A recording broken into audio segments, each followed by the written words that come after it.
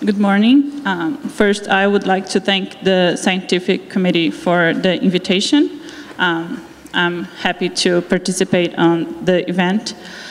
Today, I'm going to talk about a part of the work that I did on my PhD at Duke with Professor Jerry Ryder. And it's about non-ignorable missing data, imputation, and adaptive design. So first, I'm going to give an introduction about the problem and our motivations. Then I'm going to describe the methodology that we used, the mixture model, some imputation methods, the adaptive design scheme, and then some utility measures. I'm going to illustrate with the census, some census manufacturers' data, and wrap up. So first, when we started thinking about this problem, we were working with some collaborators at the US Census Bureau. So we had data from the Census of Manufacturers, which is a survey administered by the US Census Bureau annually with sample estimates of the statistics of all manufacturing establishments with one or more paid employee. And it provides statistics on employment, payroll, cost of materials consumed, operating expenses, value of shipments, and so on. So we were thinking about this particular data set. And we are also thinking about adaptive design, which is, includes methods that use auxiliary information to tailor and update the sampling scheme while the survey is going on. So this auxiliary information can include administrative records, data from other sources, other surveys, paradata, which is data about the data collection process itself. So while the interviewers are collecting the data, they can have some observations that characterize as paradata. And the actual responses, as they are collected, can be used as auxiliary information. And these changes on the survey design can be applied to individuals. So depending on their characteristics, we can have different approaches for different individuals or the entire survey, which is what we're going to focus on. So basically, the question is, when we have an ongoing survey, we can make the decision to stop the data collection at some point. We can say that we have enough information, or we need to invest on collecting more data. So we still need more information. And that's the question that we want to answer. So if we decide to stop the first option, we need to impute the missing data, what we still haven't observed, based on what we have observed. So first we have, suppose that we have our respondents, this first block here, and we have the non-respondents. So in order to get a complete data set, we're going to impute them. We're going to impute the non-respondents based on what we have observed. The second option, if we decide to continue, we are going to first collect an extra wave. So I have my first respondents, then we're going to collect a follow-up sample. So now I have more observations, but I'm going to still have some non-respondents. And then I'm going to impute them. And we can impute them based on, if we assume that they look like the follow-up sample, we can impute them with a model fitted to the follow-up sample. So they're going to reflect this similarity. Or if we assume they look like the entire set of observations, we can impute the non-respondents based on everything that we have observed. So these are the two options for the imputation. And we also need to think about the adaptive design part, which is how do we make this decision to stop or not? It's an advantage to stop because we are going to reduce the total cost of my survey. We don't need to insist on collecting all this data. We can stop earlier. And we can release the results earlier, so they can process all the data and have the summaries and the statistics to be released earlier.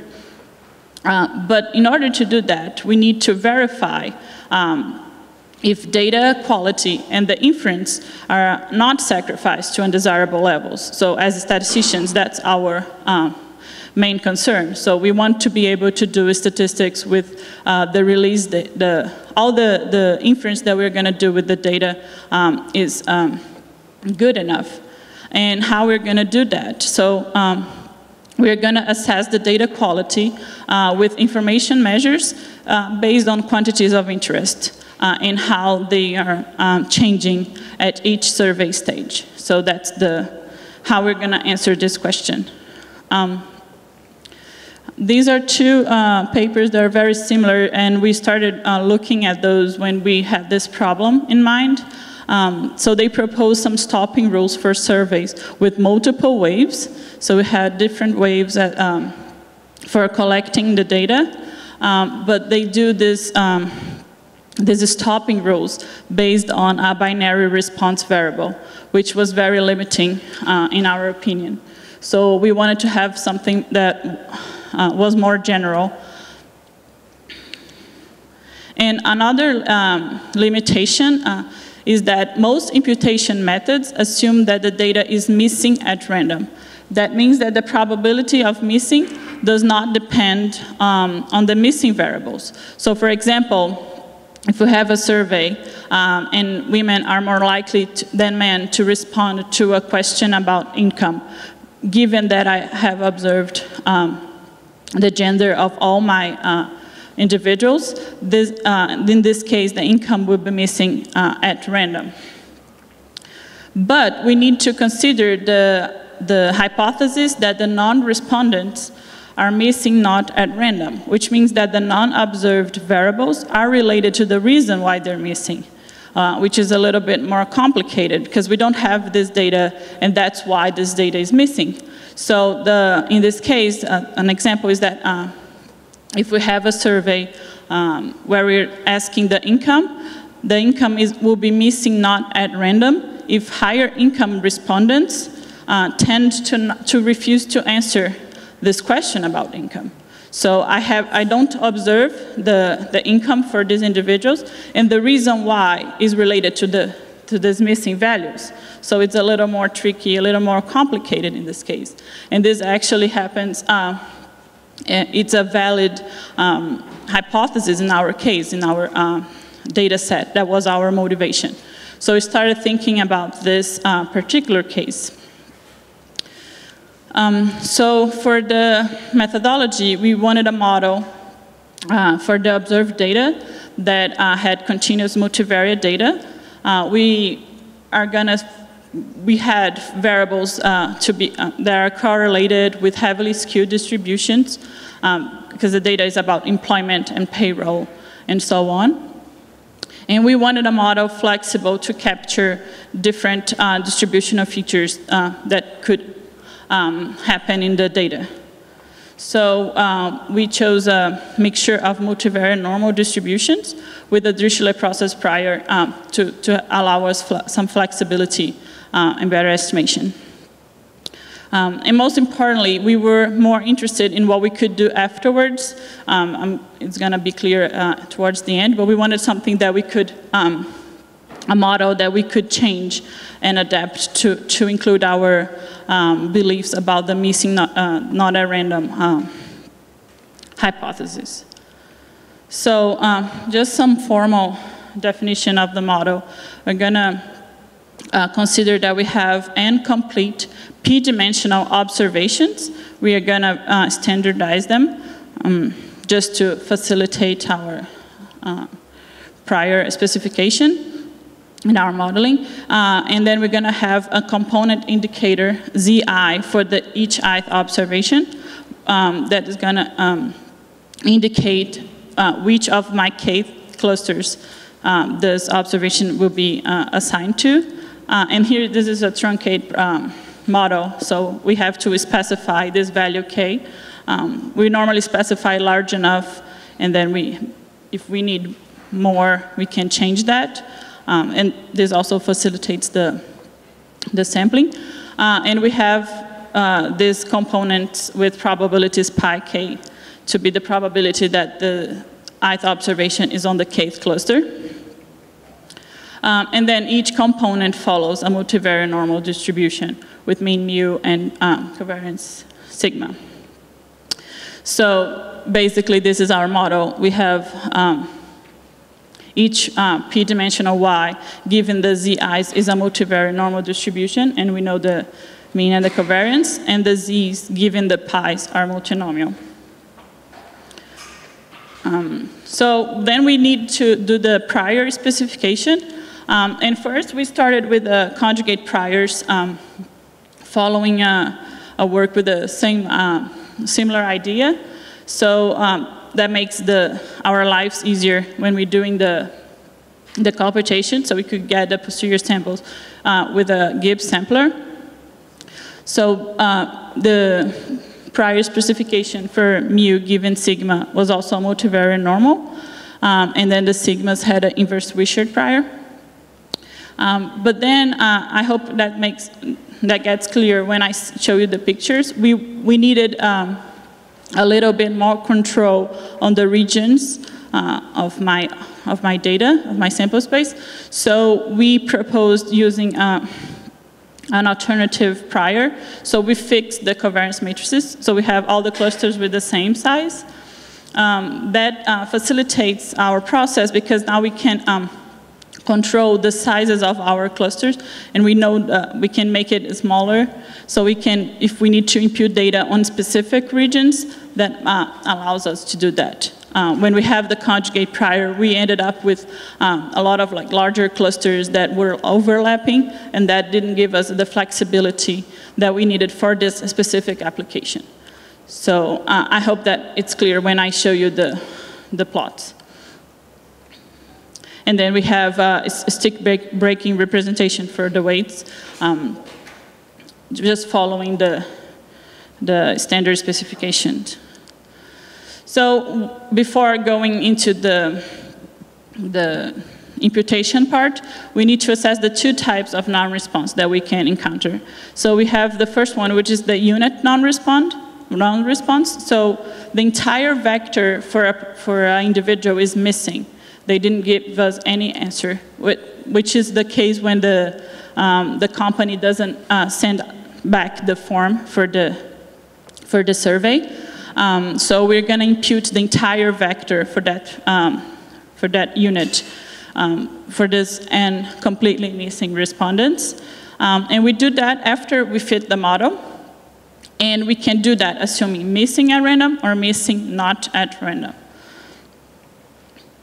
The other case is the item non-response, which is if the person doesn't send the answers for just some of the items of the survey, and we can do that within the model fitting, and that is, I'm not going to talk about this today. It's on a part of the work that we did is on my thesis, but so today we're just going to need to think about this entire vector that we're going to impute. So when we're doing the imputation, if we're doing the imputation assuming missing at random, we can generate this imputed data from the posterior predictive distribution. So that's very easy, straightforward if we fit the model. But when we're doing the missing not at random case, we need to alter and change this posterior predictive distribution a little bit. And how we're going to do that. So we're going to have our respondents, and we're going to fit our mixture model. So we have our set of the parameters, the posterior samples. And then we need to change this a little bit. In order to change that, change mu and sigma can be a little complicated because of the dimensions. So we propose to alter the weights of the clusters. So we're going to keep the same mu's and sigmas, the same clusters, on the same locations, but we're going to change the weights. And that way we can have a different distribution that is slightly different from the posterior predictive distribution. And the way we're going to change those weights is going to reflect the hypothesis that we have for the non-respondents pattern. And then based on this, we can proceed and do our imputation for the non-respondents. Just to clarify, when we need to change these weights, we wanted to identify which cluster we were talking about, so we ranked them based on the, in our cases, we have positive variables. We rank them based on the minimum. So when I talk about top rank clusters, I'm talking about the higher values, and bottom rank clusters about the lower, the minimum values. We also needed to select and summarize our posterior samples, because each MCMC iteration can result in a different cluster allocation. Even if it's slightly different, each of my iteration is going to have a little bit of a difference. So we needed to select one. We cannot change the pies for each of those. So we proposed summarizing the cluster allocation by selecting the sample that has the largest posterior value. So after the MCMC, we evaluate the posterior value for each iteration, giving what the sampled values of the parameters, and we selected the iteration with the maximum posterior value. So the results that I'm going to present here are with the cluster allocation from the maximum posterior value iteration. Now we get to the hardest part of the problem, which is to how do we specify the new probabilities pi star. So we developed our application using a package Shiny to allow us to do this non-ignorable missingness imputation for multivariate continuous data. And the application allows the user to set new probabilities for each of the clusters with a slider. So I have a slider for each cluster, and then you can change the values, the probability for that cluster, and the application is going to display you the results for some imputation with that particular, with that different weights that you just assigned, with those new weights. And these results include some scatter plots, summary statistics. And the code is available, so if you have some regression, some other model that you want to fit and see what happens to your results as you tweak the imputation model, you can include that as well. So this is more like a sensitivity analysis interface that the user can test as many scenarios as he wants and see what happens to the results. I don't know, you probably cannot see any of it. So this is a screenshot of the application. This is with some other data set that we worked on. Is a similar data set but it's from Colombia. And we have some 3 variables that is also from the industry. And here we have the sliders. We have 13 clusters that were fit. Here's the scatter plot. In gray, in the bottom, you have what was observed, and in black is the imputed points. So we fixed the number of missing values that we're going to impute, and here is the default value. So when you open the application with this data set, the values here in the sliders are set to what was observed on the missing, on the maximum posterior iteration. So here you can see the circles of each of the clusters, of the 13 clusters.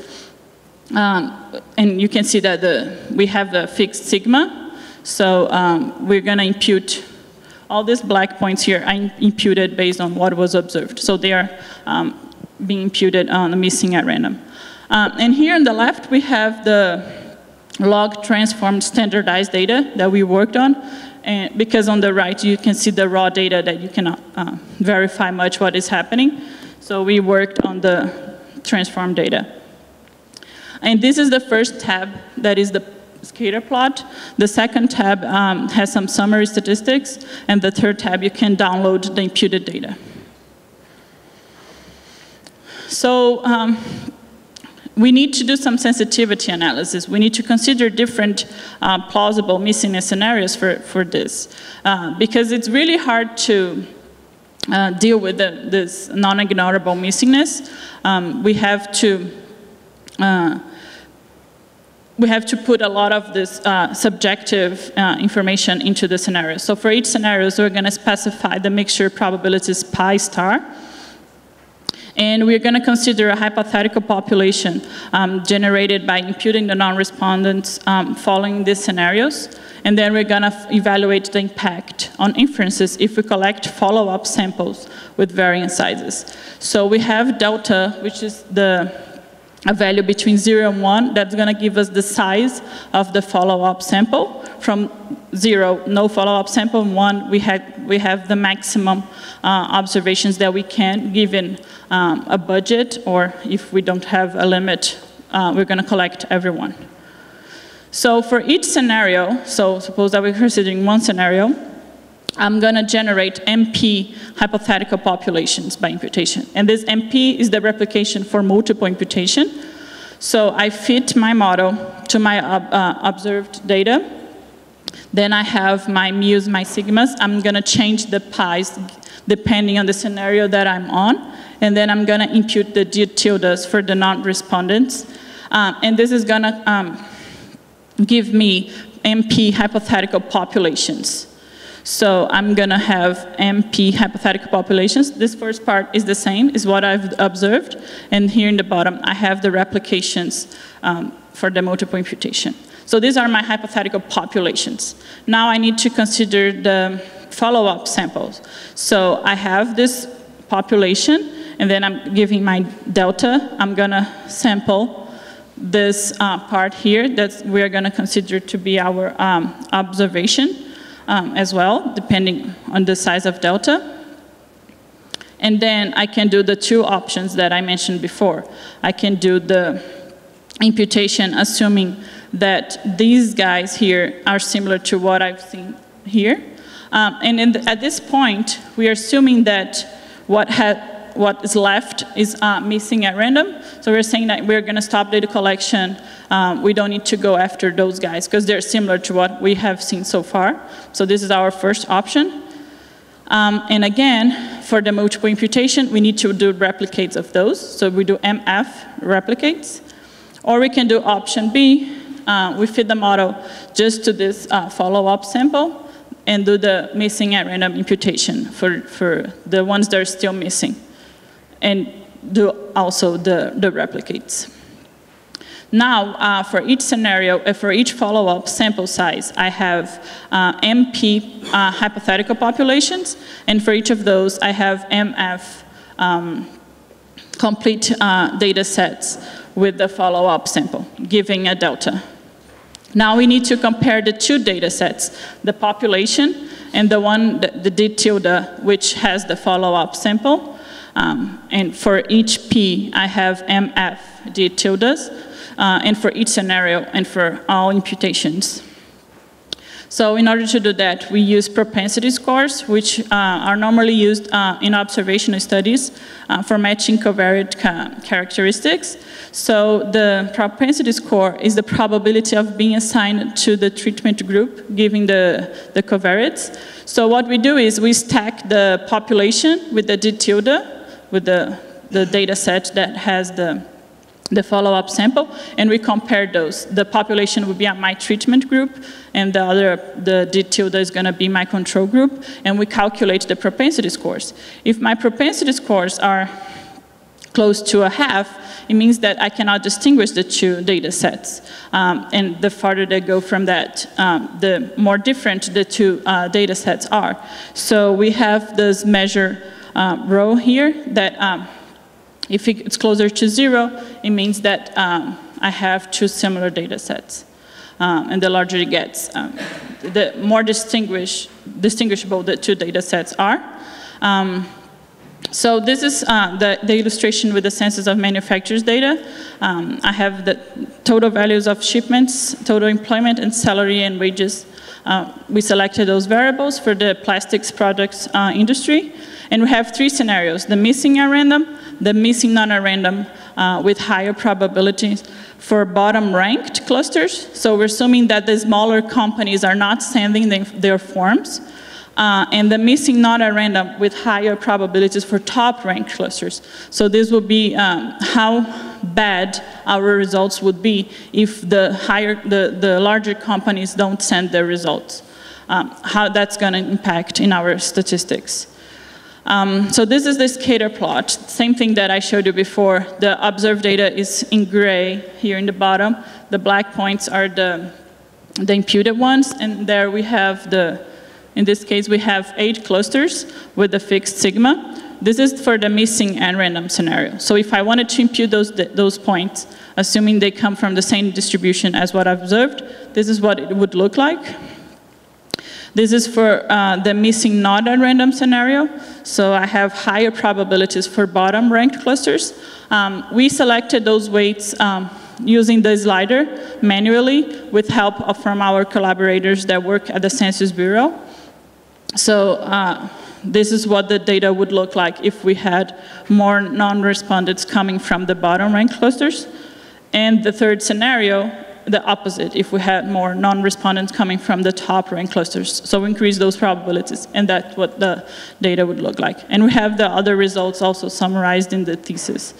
And now just to finish, we can look at the row, that measure that we had for the first option, where we have the entire data set. We're going to impute based on that, and that for just the follow-up sample, and for some different values of delta. And we can see that the row is decreasing, obviously. But basically, this plot here is to inform us because there is a cost, an increasing cost of getting more sample. So based on these measures, we can decide if it's worth collecting 25% more data or not. If the decrease on the propensity score is going to be worth the increase in the cost. So we propose this flexible model for this non-ignorable missingness imputation. And the hard part here is that under this case, the missing data distribution is unknown. So the method allows for different levels of prior information. If I have no idea and I want to test different results, or if I have some clue about what is happening, we can put this information into our method. And we have this interface to facilitate. And we have a framework that provides a way for the user to evaluate the different scenarios. And if we decide to stop data collection, the non-respondents have to be imputed for release, but you can do that with a different model, use auxiliary information or anything like that. What we are proposing here is more for the sensitivity analysis. And that's it. Thank you.